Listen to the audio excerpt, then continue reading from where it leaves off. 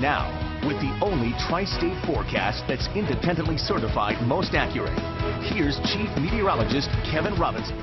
Well, I guess tonight it really is the calm before the storm for us here in the tri-state, because we've got a winter storm bearing down on the area as we speak. Look at this, we're up to 20 degrees. It's a heat wave out there, right? Compared to where we were last night, if you remember, we were already about 7-8 degrees below zero. That's courtesy of these southerly winds tonight, trying to bring in the warmer air.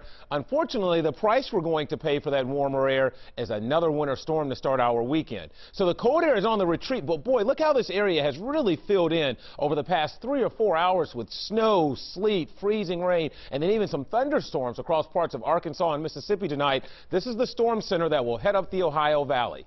A winter storm warning is in effect for the entire WLWT viewing area. I do expect very difficult travel conditions throughout most of the day on Saturday across the area. Right now we're going 3 to 6 with possibly more, and I'm going to highlight the potential there for possibly more, because the reason why, if we don't mix over with any sleet or freezing rain, those snowfall amounts are going to go up, and there's evidence tonight that the models are trending colder, which would mean more snow for us across the area.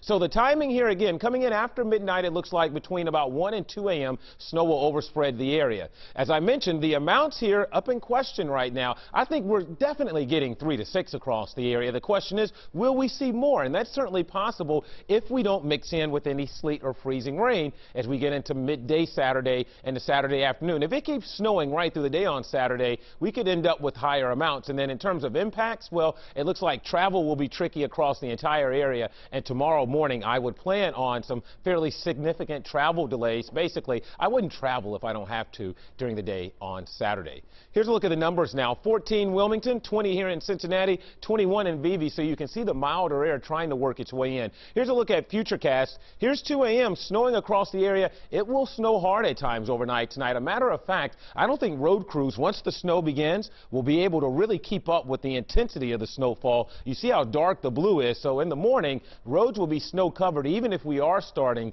to transition over to sleet and freezing rain. But look at this particular computer model. It keeps the range snow line. It only brings it up into our southernmost communities and basically keeps everyone north of the Ohio River all snow. And it's been doing that for several runs now. Again, competing models showing that range snow line in different places. But either way, this is all out of here by tomorrow evening. This is just one computer model, and I want to show you here what it paints out for us. It paints out as much as up to 8, maybe even 8.5 inches across the area. So it will be very interesting on where that range snow line sets up, because the heaviest snowfall with this particular storm will be just north of where the range snow line is.